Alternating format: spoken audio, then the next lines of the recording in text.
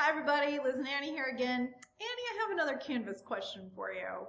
And this one has to do with the way I display grades to my students throughout the quarter. So we've talked a lot about different gradebook columns and settings. It's been very helpful.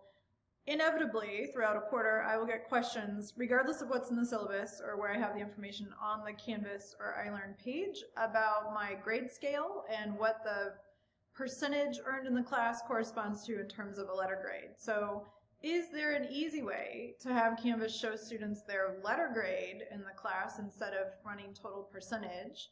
And can I retain that when I go to export my gradebook at the end of the quarter and finalize grades to submit to the registrar?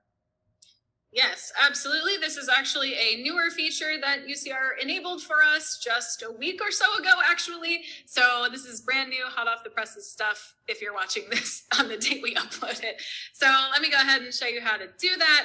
So in your sandbox page, as always, you would think this might be in the gradebook setting, but in fact it is not. It is once again in the course settings down here at the bottom. So go ahead and click on that and then scroll pretty much to the bottom of the course to this little area called grading scheme right here.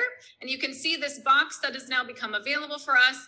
And you click that to enable course grading scheme.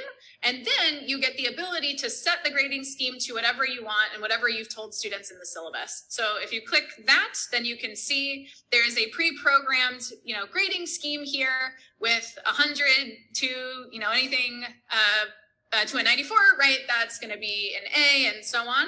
But if you are different than that in the syllabus, you can select another grading scheme, or I think you can even just edit this one directly and change it to whatever you want. So, if an A is to a 92 in your class, and you can even, change the letter grades to be kind of beyond the scope of what we might think of as traditional cutoffs, like 90 for an A, you can bring it down or raise it as you see fit, and then go ahead and save those cutoffs, and then hit done.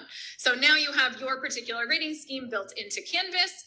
And then what you can do after you update, don't forget to save at the bottom of the page.